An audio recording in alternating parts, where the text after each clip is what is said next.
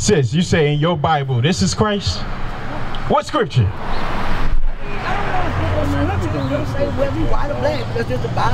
Okay. You said you don't know if there's a scripture whether he's white or black, but you said in your Bible.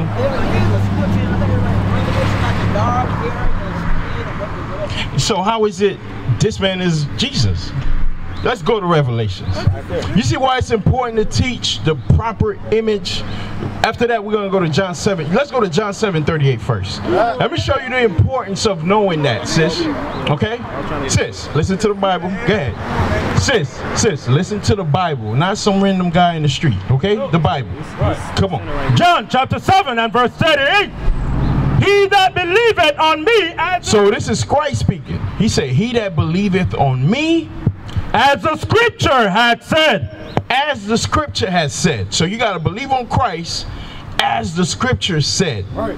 Who he is, what he looked like, who he came for, what was his mission, what did the Father send him for. You got to believe on all those things like the scriptures say. Out of his belly shall flow rivers of living water. Verse 30. Go to Revelation. So now, if you don't believe on Christ like the scriptures say, out of your belly is going to be what? Full of lies. You're going to be confused about what Jesus looked like. Right. Even though you quoted Revelations 1, but you still believe that this is Jesus. That's a problem, sis. Right. And I'm going to show you that. But it doesn't matter whether he's black or white. Now it don't matter. You see that? Now it don't matter. Listen, the scripture just said, he that believeth on me as the scripture has said. That's what the word said. The word just said you got to believe in him just like the word said. Right. It's not, it don't matter. Now we're about to find out what he looked like. It don't matter. Come on, sis. Come on. Here we go. Revelation chapter 1 and verse 1. The revelation of Jesus Christ, which was given unto him to show unto his servant things which must shortly come to pass. Jump down.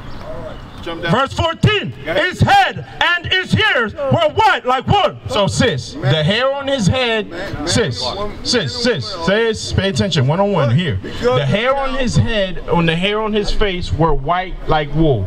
If you look at this older gentleman right there, he has white woolly hair. Okay, go ahead. That's the reason why. As white as snow, and his eyes as a flame of fire. So the whites of his eyes was red. Go ahead. Verse 15, and his feet was like unto fine brass. So it said his feet was like fine brass. Remember we read John 7:38. He that believeth on me as the scripture has said. What color is brass? A gold color. Gold. How about brown? Brown. Look at your skin. That's what it looks like. That's right. Now let's find out more. As if they burnt in a furnace. Now I would say you take that brass and you burn it in a fire. What color is that gonna come out to? Black. So what color is Jesus? Black? Is Jesus Christ? I don't know. Oh, come on! Huh? Come on, sis. You see? Hey, stay right here. Stay right here. Stay right here. Give me 1 second. Give me 1 second. And I'm gonna go home. Give me 1 second, sis. Why is that so difficult to admit that Christ could look more like this than this? It can. It does. What I'm saying is he could be. It doesn't really matter because why that's why I read John 7:38. Right, he that believeth on me as the scripture has said. If you don't believe on him like this, you follow this image.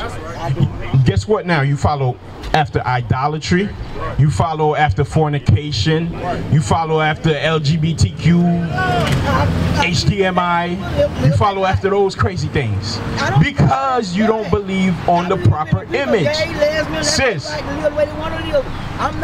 that's you see that? You see that? That's what this image gets you to do. It gets you to comply with sin. It gets you to be comfortable with sin. You're comfortable, sis. So you don't see it? No, I don't sin. You can see it now, you can saw the lie. Okay. Sis, come back. What's your question? God's what? God is what? What you mean? What kind of question is what? God is what? Referring to what?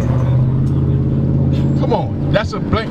God is God. What is your question? Be more specific. God is spirit, and those who worship him in spirit. What does that mean? What does that mean? What does that mean? What does that mean? You see, you telling me it's a black man up there right now? Yes. Yeah, man, come on, man. Let's go to Daniel. Hey, it ain't my fault you don't read this Bible and you go by what white man tell you about God. That ain't my problem. It's up to you to learn who you are and learn your God. Why is it so far-fetched that there's a black man up in the sky? Because you believe in this. Because you think this is, yes. Guess what you think that spirit look like? This is what you think that, I know. Guess what? Us in America, we don't have our own mind. We don't have our own mind. You see that? Because you don't care about the scripture. Let's get Daniel. Let's see what God look like.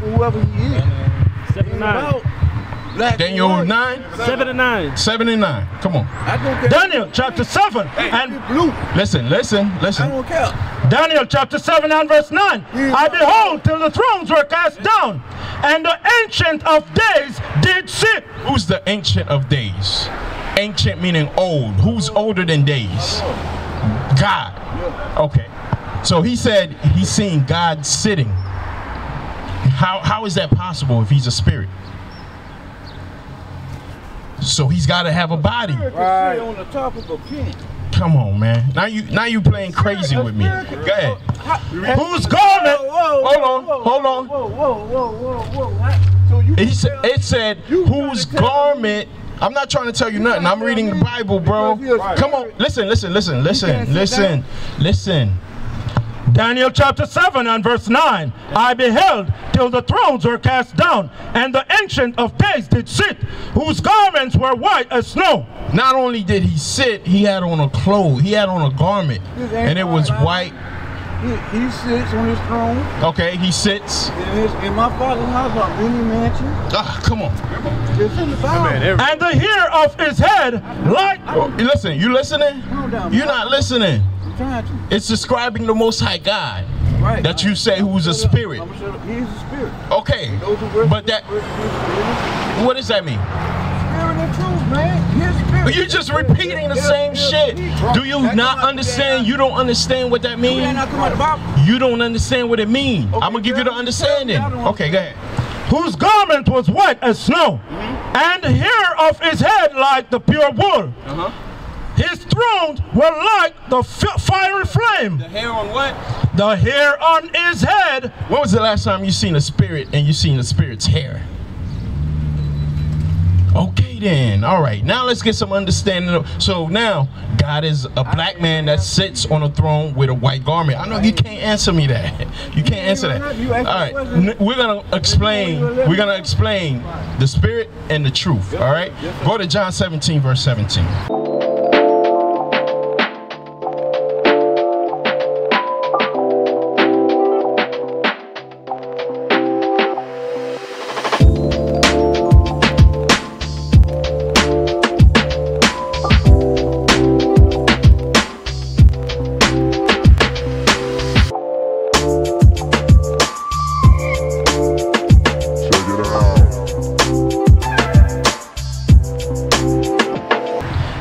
So you said God is a spirit and we must worship him in spirit and in truth. All right, let's see.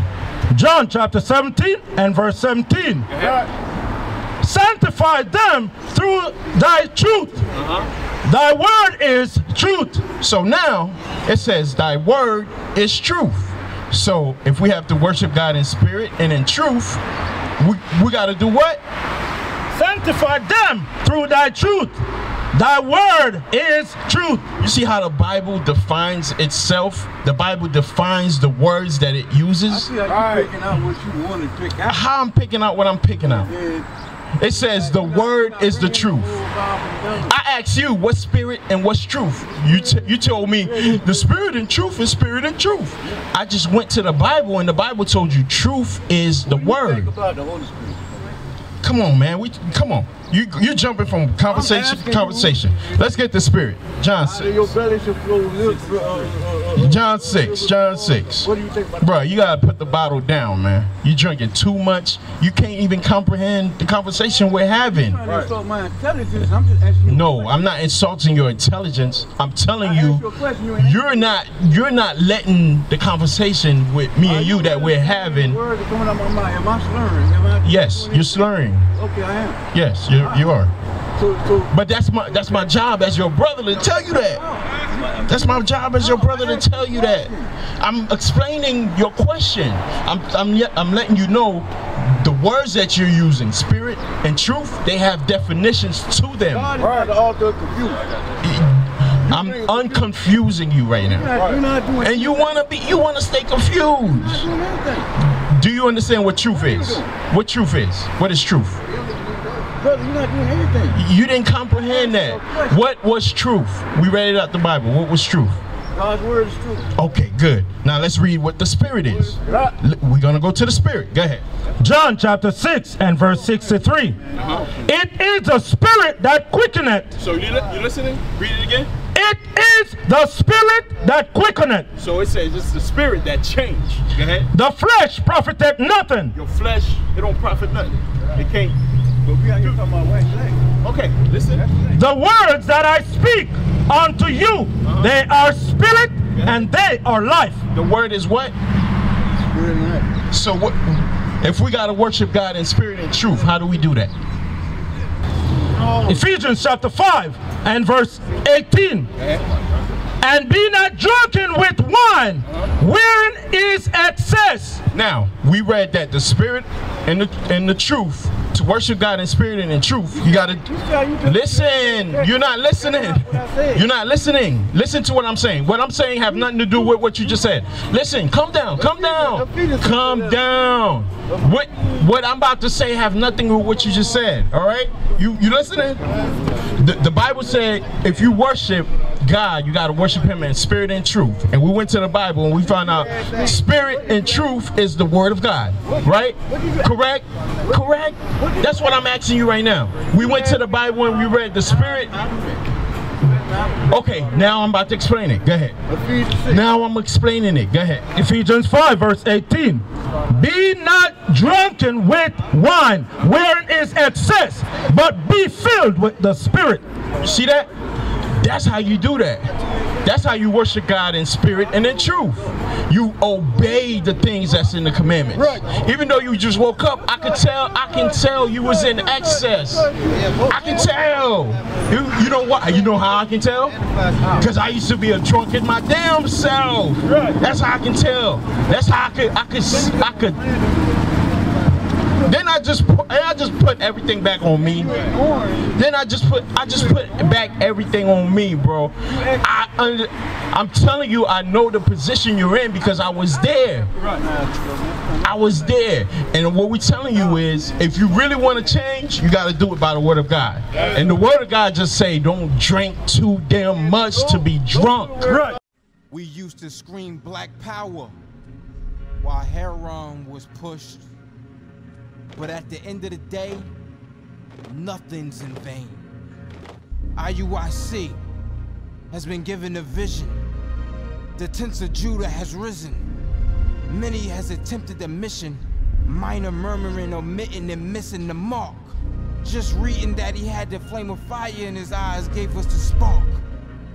We on Paul's mission. We out on the road, purple and gold.